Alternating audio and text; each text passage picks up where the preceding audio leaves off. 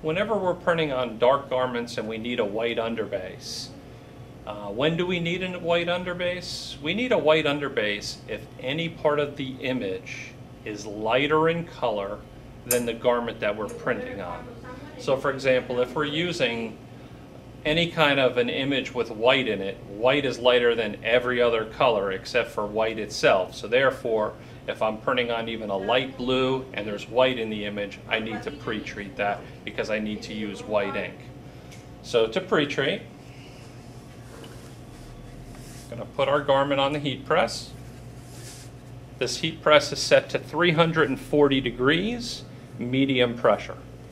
I'm going to pre-press this for 15 seconds at 340 degrees. What's your name, sir?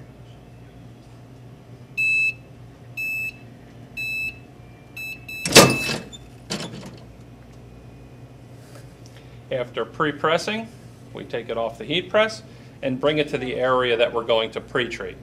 Wherever you're pre-treating, you want to do that in a very well-ventilated area.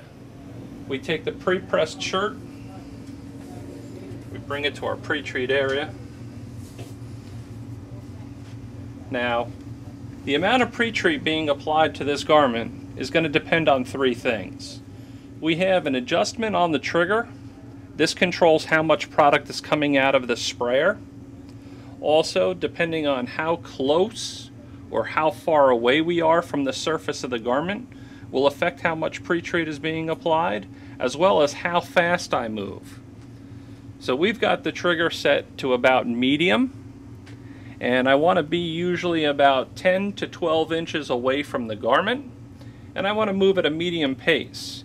Now you're going to see I'm going to spray it horizontally first, then I'm going to come back and I'm going to spray it vertically. That way we'll get nice even coverage over the entire surface of the garment.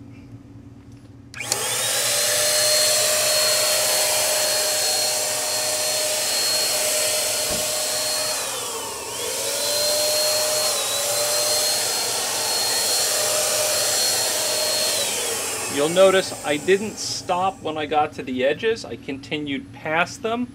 That's to make sure we don't overspray the edges. Now we want to take a roller and we want to roll this, but only in one direction.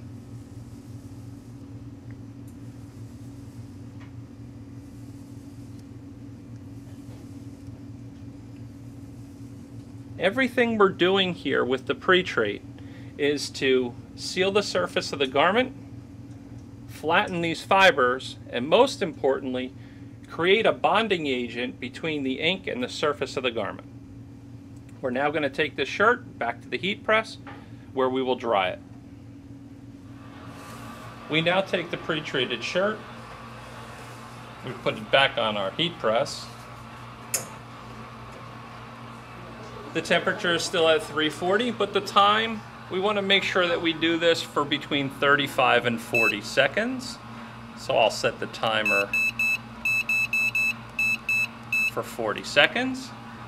And now we're going to take a piece of either release paper or a Teflon sheet. You do not want to use parchment paper for this procedure. And at medium pressure, we're going to press the garment. Now you will notice little wisps of steam perhaps coming out of this. When you get down to around 35 seconds, there should be no more steam emanating from the heat press. If there is, that means that garment was over pre-treated. Over pre-treating is just as bad, if not worse, than under pre-treating. If you over pre-treat a garment, you will ruin the washability of the garment, so that after just a couple washings, the print will actually wash out of the garment. And that's a common mistake people make, is when they first start they may not apply enough, so then they overcompensate by applying too much, and that's actually worse. If you're drying the pre-treated surface with Teflon instead of release paper, we put it up here. We dry it for 40 seconds at 340 degrees.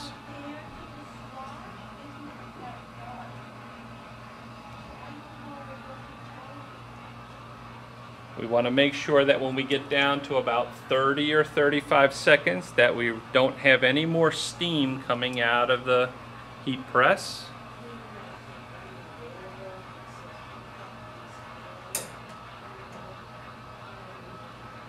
You'll see there's no more steam coming out any longer, and that's at 35 right there.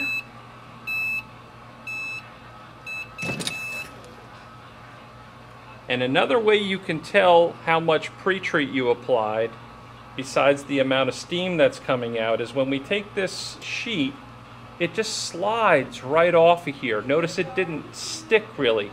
Very, very little, but I don't have to peel it away. It's just sliding away. That indicates the proper amount of pre-treat. That also indicates that we had the proper pressure on the heat press. There are several things that would make the Teflon sheet stick. The Teflon sheet would stick if there's too much pressure. The Teflon sheet would absolutely stick if we applied too much pre-treat. And the other thing that could make it stick is these Teflon sheets need to be wiped down, and the easiest way to wipe them down is simply take a little bit of isopropyl alcohol and wipe the sheet down about every 10 to 12 prints. Make sure that you wipe down both sides. Both sides are the same, so it doesn't matter which side we use. After the garment has been dried, this garment can be printed immediately, so I can bring this right over to the printer and print it, or these can be stored for 3 weeks to a month. Now, it's very important that during the storing process that we don't disturb the surface that's been pre-treated. So the best way to store these would be to take this garment, lay it down, take a piece of release paper, place it on that garment. That'll protect that surface. Then take another garment that you've already pre-treated and put it pre-treat side down against the paper. And we can make sandwiches like this and stack these up. Once you've got the garments stacked up, the best way to do this would be to just simply fold this in half like this and store this safely where they won't be disturbed. When it comes to pre-treating, you want to make sure you never put white ink in your pre-treat machine. The only thing we use for pre-treating is the bottle labeled DTG pre-treat.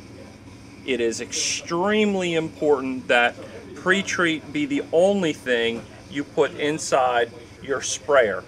You want to shake this bottle a little bit before you fill it up, and you want to make sure that this is the only product that goes inside that pre-treat gun, that you never put white ink inside that machine. It is actually best to store these in 2 separate locations so you don't get them mixed up.